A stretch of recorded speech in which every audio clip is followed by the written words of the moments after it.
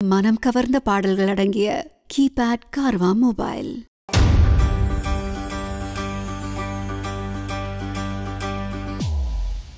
வணக்கம், நான் உங்கள் நந்தன் பேசுகிறேன். இது நம்ம 9 minutes with நந்தன். இந்த ஷோவில் ஃபர்ஸ்ட் எபிசோடில் இன்றைக்கி நம்ம பார்க்க போகிற டாபிக் என்னென்னு பார்த்தீங்கன்னா, பல வருஷம் முன்னாடி கொஞ்சமாக பேசப்பட்ட விஷயம், சில வருஷங்கள் முன்னாடி கொஞ்சம் அதிகமாக பேசப்பட்ட விஷயம். ஆனால் இன்றைக்கி எல்லாராலையும் எங்கே பற்றியும் பேசுகிற ஒரு டாபிக் தான் இது. என்னென்னா ஸ்ட்ரெஸ். பயப்படாதீங்க, இது உங்களை பயமுறுத்துறதுக்கான ஒரு வீடியோ கிடையாது. ஸ்ட்ரெஸ்னா இப்படி அப்படின்னு சொல்லி பயமுறுத்துறதுக்கான வீடியோ இது கிடையாது. இது ஒரு பாசிட்டிவான வீடியோ.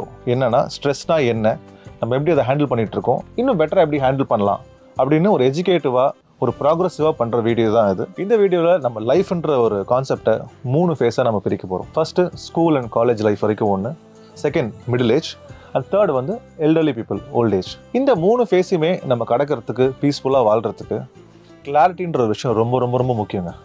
அது என்ன கிளாரிட்டின்னு என்னென்னு கேட்குறீங்களா? ஃபார் எக்ஸாம்பிள், ஒரு தீம் பார்க்குக்கு போகிறீங்க. அங்கே வந்து ஒரு ஹாரர் ஹவுஸ்லாம் நீங்கள் பார்த்துருப்பீங்க, கோஸ்ட் ஹவுஸ், ஹாரர் ஹவுஸ்லாம். நம்ம டிக்கெட் வாங்கிட்டு உள்ளே போவோம். அங்கே என்ன நடக்கும்? உள்ளே போகும்போது டக்குன்னு ஒரு கை வரும், டக்குன்னு ஒரு உருவம் வரும், ஒரு பாடி விழும், ஒரு சவுண்டு கேட்கும். ஸோ பயங்கரமான எஃபெக்ட்ஸ்லாம் இருக்கும். நம்ம கொஞ்சம் பயப்படுவோம், கொஞ்சம் அட்வென்ச்சராக இருக்கும். எண்ட் ஆஃப் த டே ஒரு 10-15 நிமிஷம் ரைடு முடிச்சுட்டு வெளியே வந்துட்டு ஹாப்பியாக அடுத்த வேலையை பார்க்க போவோம். இந்த கோஸ்ட் ஹவுஸ் மாதிரி தான் ஒவ்வொரு ஃபேஸையும் நம்ம ஹேண்டில் பண்ணுவோங்க. ஸோ இந்த 3 ஃபேஸில் ஃபர்ஸ்ட் ஃபேஸ் நம்ம இப்போ பார்க்க போகிறோம். ஃபர்ஸ்ட் ஃபேஸ் என்னென்னா அந்த ஸ்கூல் காலேஜ் லைஃப்.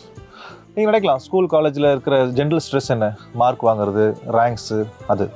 ஆனால் அதுக்கு முன்னாடியே 3 வயசு, 4 வயசு, 5 வயசில் இருக்கும் போதே இந்த ஸ்ட்ரெஸ்ன்ற விஷயம் ஆரம்பிக்குது. எப்படி ஆரம்பிக்குதுன்னு கேட்குறீங்களா? இப்போ வேர்ல்ட் ஸ்டாண்டர்ட் படி பார்த்தீங்கன்னா 6 வயசில் தான் ஒரு குழந்தை வந்து ஃபஸ்ட் ஸ்டாண்டர்ட் படிக்கணுன்றது வேர்ல்ட் ஸ்டாண்டர்டு. ஏன்னா அந்த வயசுக்கு தான், அந்த மூளை வளர்ச்சிக்கு தான் அந்த சிலபஸ் வந்து கரெக்டாக இருக்குன்றது. வேறஸ் நம்ம இந்தியாவில் ஃபாலோ பண்ணுறது 5 வயசில் அந்த குழந்தை ஃபஸ்ட் ஸ்டாண்டர்ட் என்டர் பண்ணுது. ஸோ இந்த 5 வயசில் 1ஆம் கிளாஸ் சேர்க்கறது மட்டும் இல்லாமல் நம்ம ஊரில் பல பேரண்ட்ஸ் வந்து ஸ்கூலுக்கு முன்னாடி ப்ரீ ஸ்கூல்ன்ற ஒரு கான்செப்டில் சேர்த்து 2 வயசுலேயே அந்த குழந்தைய வந்து ஒரு ரூல்ஸ் அண்ட் ரெகுலேஷன்ஸ்குள்ளே கொண்டு வந்து அதோட சைல்டு வந்து ஆல்மோஸ்ட் பறிச்சிடுறாங்க. இதை பற்றி பேசும்போது எனக்கு ரீசெண்டாக நான் படித்த ஒரு ஆர்டிக்கல் ஞாபகம் வருது. ஃபின்லாண்ட்ற கண்ட்ரியில் 7 வயசில் தான் ஒரு குழந்தை ஸ்கூலே சேர்த்தான். ஏன்னா ஃபஸ்ட்டு 6 வயசு வந்து அதை விளையாடுற வயசு, அதை எக்ஸ்ப்ளோர் பண்ணுற வயசு, அதுக்கு நான் ஃப்ரீடமாக இருக்க வேண்டிய வயசு. அதனால் 7 வயசில் சேர்ந்தது மூலமாக அந்த கண்ட்ரியோட எஜுகேஷன் அந்த ரிசல்ட்ஸ் வந்து நம்பர் 1 இந்த வேர்ல்டு தான். என்ன ரிசல்ட்டில் ஒரு ஸ்கூல் ஆர் காலேஜோட பர்பஸ் என்ன?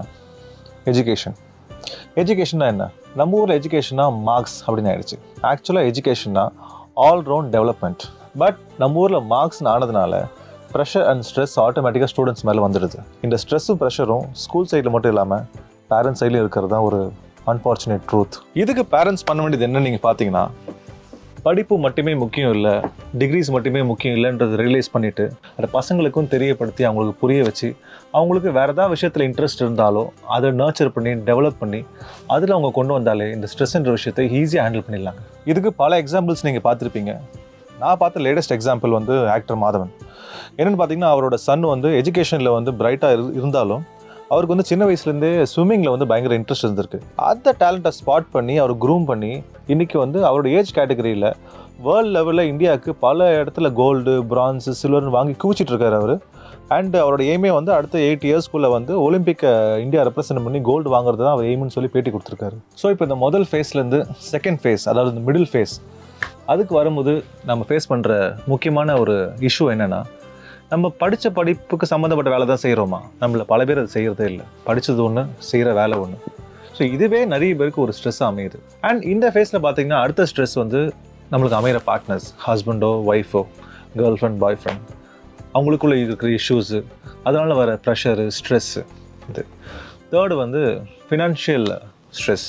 எவ்வளோ சம்பாதிக்கிறோம், கூட இருக்கிறவங்க எவ்வளோ சம்பாதிக்கிறாங்க, எவ்வளோ சேர்த்து வச்சுருக்கோம், எவ்வளோ தேவைப்படுது, அந்த ஒரு இனார்மஸ் ப்ரெஷர் ஒன்று, ஃபினான்ஷியல் ப்ரெஷர் வந்து அந்த ஏஜில் எல்லாருக்குமே இருக்குது. ஃபோர்த் ஒன் வந்து பேரண்டிங். எல்லாருமே நியூ பேரண்ட்ஸு இல்லை சின்ன குழந்தைங்க இருப்பாங்க.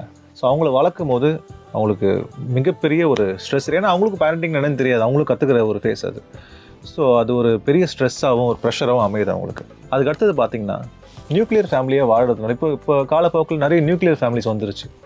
ஜாயிண்ட் ஃபேமிலிஸ்லேருந்து நிறைய தனியாக போய் வாழ ஆரம்பிக்கிறதுனால தனியாக வாழும்போது இருக்கிற அந்த ப்ரெஷர்ஸு, அந்த கஷ்டங்கள் எல்லாமே வந்து நிறைய பேர் ஹேண்டில் பண்ண முடியாமல் ரொம்ப தவிக்கிறாங்க. ஸோ அதுக்கு ஒரு சிம்பிள் சொல்யூஷன் பார்த்திங்கன்னா ஜாயிண்ட் ஃபேமிலியாக வாழ்கிறது.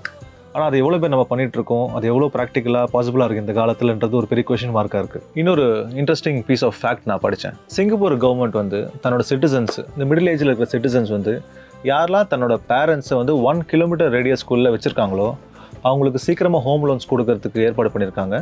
அண்ட் அந்த வீடுகளும் என்ன ரேட்டோ அதோட கம்மியான ரேட்டுக்கு வந்து கொடுக்கறதுக்கு வந்து லா பாஸ் பண்ணி இப்போ வந்து அதை ஃபாலோ பண்ணிட்டு இருக்காங்க. ஏன்னா they want the middle age people to live with either live with the parents R keep their parents close to them. எதுக்குன்னா அவங்களோட ஸ்டடி படி என்ன தெரிய வந்திருக்குன்னா, இது மாதிரி ஒன்றா இருக்கிறவங்க இல்லை கிட்ட கூட வச்சிருக்கிறவங்களுக்கு வந்து பேசிக்காக அவங்களோட பீஸ் ஆஃப் மைண்ட் பெட்டராக இருக்குது, அதனால் அவங்க ப்ரொடக்டிவிட்டி பெட்டராக இருக்குது. ஏன்னா சென்ஸ் ஆஃப் செக்யூரிட்டி, பக்கத்தில் இருக்காங்க, பார்த்துக்கு ஒருத்தங்க இருக்காங்க, சப்போர்ட்டுக்கு ஒருத்தங்க இருக்காங்கன்னு இவங்களுக்கு பேரண்ட்ஸ் மேலேயும் பேரண்ட்ஸ்க்கு இவங்க மேலேயும் ஒரு செக்யூரிட்டி, ஒரு சேஃப்டி இருக்கிறதுனால அவுட்புட் பெட்டராக இருக்குது, லைஃப் எக்ஸ்பெக்டன்சி பெட்டராக இருக்குன்னு ப்ரூவ் ஆயிருக்கு. ஸோ இப்போ அடுத்த face of life, the old age, the senior citizens. இந்த ஃபேஸில் பார்த்தீங்கன்னா ஸ்ட்ரெஸ்ஸுன்றது ஆக்சுவல் ஸ்ட்ரெஸ்ஸாக இல்லாமல் அவங்களோட பயங்கள் தான் ஸ்ட்ரெஸ்ஸாக மாறுது. என்ன மாதிரி பயம்? டிபெண்டன்சி, ஒருத்தரை சார்ந்து இருக்கிற பயம், அப்புறம் ஹெல்த்தை பற்றின பயம், அப்புறம் தன்னை சுற்றி இருக்கிற நிறைய பேர் இழந்துட்டு வரோமேன்ற பயம். ஸோ இந்த மாதிரி நிறைய பயங்கள் வந்து ஸ்ட்ரெஸ்ஸாக அவங்கள ஆக்குபை பண்ணுற ஒரு ஃபேஸ் இது. இதை எப்படி ஹேண்டில் பண்ண முடியும்னு பார்த்தீங்கன்னா, நான் லேட்டஸ்ட்டாக ஒரு டாக்குமெண்ட்ரி ஒன்று பார்த்தேன். அதில் வந்து உலகத்தில் ஒரு 5 வில்லேஜில் மட்டும் 100 வயசு தாண்டவங்க நிறைய பேர் இருக்காங்களாம். இட்டாலியில் ஒரு வில்லேஜ், ஜப்பானில் ஒரு வில்லேஜ், யூஎஸ்ஏயில் ஒரு வில்லேஜ், இன்னும் 2-3 வில்லேஜ், மொத்தம் 5 வில்லேஜ். எப்படி அங்கே மட்டும் 100 வயசு தாண்டவங்க நிறைய பேர் இருக்காங்கன்னு ஒரு ரிசர்ச் பண்ணுறவர் போயிட்டு அங்கே இது பண்ணுறாரு, ஆராய்ச்சி பண்ணுறாரு, எப்படி அங்கே மட்டும் இருக்கும்ன்ட்டு கேஸ் ஸ்டடி பண்ணுறாரு. அதில் நிறைய ஃபேக்டர்ஸ் இருக்குது. அவங்க சாப்பிட்ற விஷயங்கள்லேருந்து அவங்களோட லைஃப் ஸ்டைலு, அந்த மாதிரி நிறைய ஃபேக்டர்ஸ் இருக்குது. அதில் ரொம்ப முக்கியமாக காமனாக இருக்கிற அந்த 5 வில்லேஜுக்குமே காமனாக இருக்கிற ஃபேக்டர் என்ன பார்த்தீங்கன்னா, அவங்க எல்லாருமே தன்னை ஃபிசிக்கலாக ஆக்டிவாக வச்சுக்கிறாங்க. அவங்க வயசு 80, 90, 100, 105, 110 இருக்கும்போது கூட அவங்க எப்பவுமே தன்னை ஆக்டிவாகவே வச்சுக்கிறாங்க. ஃபார்மிங் பண்ணுறாங்க, ஏதாவது ஒரு இடத்துக்கு போனால் நடந்து போகிறாங்க, பப்ளிக் டிரான்ஸ்போர்ட் யூஸ் பண்ணாமல், கார் பைக் யூஸ் பண்ணாமல் நடந்து போகிறாங்க. ஸோ பேசிக்காக தன்னை ஃபிசிக்கலாக ஆக்டிவாக வச்சுக்கிறாங்க. ஸோ ஃபிசிக்கலாக ஆக்டிவாக வச்சுக்கிறதுனாலே அவங்க மென்டல் ஸ்ட்ரென்த்தும் மென்டல் ஆக்டிவிட்டியும் வந்து பயங்கர ஸ்ட்ராங்காக இருக்குன்னு சொல்லி சயின்டிஸ்ட்லாம் ப்ரூவ் பண்ணியிருக்காங்க. And that place a very major role in them living up to 80, 90, 100. அவங்க எல்லாருமே இன்னும் விளையாடுறாங்க, இன்னும் டான்ஸ் ஆடுறாங்க, பாட்டு பாடுறாங்க. At the age of 1995. இந்த சீனியர் ஏஜை பற்றி இன்னொரு இன்ட்ரெஸ்டிங்கான நான் ஒரு விஷயம் படித்தேன். ஒரு இன்டர்வியூ ஒன்று பார்த்தேன், ரஜினி சாரோட இன்டர்வியூ பார்த்தேன். அவரோட ரஜினி சாரோட 60th பர்த்டேக்கு வந்து அமிதாப் சார் ஃபோன் பண்ணி விஷ் பண்ணியிருக்காரு. விஷ் பண்ணிட்டு எல்லாம் பேசி முடித்தோடனே ஒரே ஒரு அட்வைஸ் மட்டும் நான் கொடுக்குறேன் உங்களுக்கு அப்படின்னு சொல்லி சொன்னார் அமிதாப் சார். என்னன்னு கேட்டிருக்காராம், 60க்கு அப்புறம் நீங்கள் வந்து ஹாப்பியாக இருக்கணும்னா அதுக்கு ஒரே வழி தான் இருக்குது அப்படின்னாராம். இவர் ஒன்று என்னன்னு கேட்டிருக்காரு ரஜினி சார். காலை எழுந்துட்டு உங்களோட ஃப்ரெஷ்னப்லாம் முடிச்சுட்டு நீங்கள் எப்போ ரெடியாக வரீங்களோ, ரெடியானதுக்கப்புறம் வீட்லேயே இருக்காதீங்க, வீட்டு விட்டு கிளம்பி வெளியே போயிடுங்க அப்படின்னாராம். இவருக்கு புரியல என்ன அப்படின்ட்டு. கொஞ்சம் எக்ஸ்பிளைன் பண்ணி சொல்லுங்கன்னா, வீட்லேயே முடங்கி உட்காந்துட்டா அந்த ஏஜில் உங்கள் பாடியே டவுன் ஆகிடும். ஸோ அதனால் மைண்டு டவுன் ஆகிடும், இன்னும் சீக்கிரம் ஏஜ் ஆகிடும், வராத நோயெல்லாம் வர ஆரம்பிச்சிடும். ஸோ எல்லா ஆஸ்பெக்ட்லேயும் அது பாதிக்க ஆரம்பிச்சிடும். So once you get ready in the morning, go out, meet your friends, do something, keep yourself active, mentally and physically active அப்படின்னு சொல்லிட்டு சொன்னதுக்கப்புறம் அவர் வந்து சம மேட்டராக பட்டுது அப்படின்ட்டு அவர் ஃபாலோ பண்ண ஆரம்பிச்சு அதுக்கான ரிசல்ட்ஸ் நம்ம இன்னும் பார்த்துட்ருக்கோம். 73 வயசுலையும் அவர் என்ன பண்ணிட்டு இருக்காரு ரஜினி சார் அப்படின்றது. ஸோ அது ஒரு ப்ரில்லியண்ட்டான ஒரு சஜஷனாக நான் பார்க்குறேன்.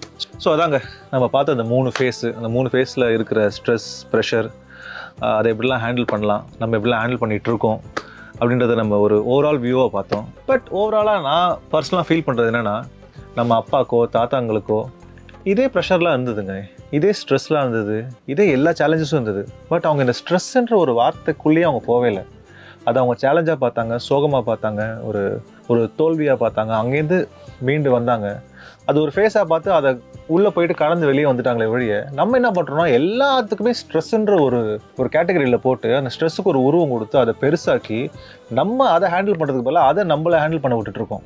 அதுதான் எனக்கு தெரிஞ்சு நம்ம பண்ணுற ஒரு பெரிய தப்பு. நம்மளுக்கு எல்லா கஷ்டங்களும் வரதாங்க போகுது. அதுக்கு ஒரே வழி, to go through it, to live through it and come out of it. அதுதான் ஒரே வழி. அதை விட்டுட்டு இப்படி இருக்கே அப்படி இருக்கே ஸ்ட்ரெஸ்ஸு, டிப்ரெஷன், ஆங்ஸைட்டி நம்ம நினச்சிட்டு இருந்தோம்னா that is going to eat as. அதை விட்டுட்டு இதை நான் ஹேண்டில் பண்ணுற பாரு அப்படின்ற ஆட்டிடியூட் நம்மளுக்கு என்றைக்கு வருதோ அப்போ அந்த ஸ்ட்ரெஸ்ஸோ, ஆங்ஸைட்டியோ, டிப்ரெஷனோ நம்மளை பார்த்து பயப்படும். அடுத்த வீடியோவில் வேற ஒரு டாப்பிக்கோட நான் உங்களை சந்திக்கிறேன். இது உங்களுடைய 9 minutes with Nandhan. Thank you.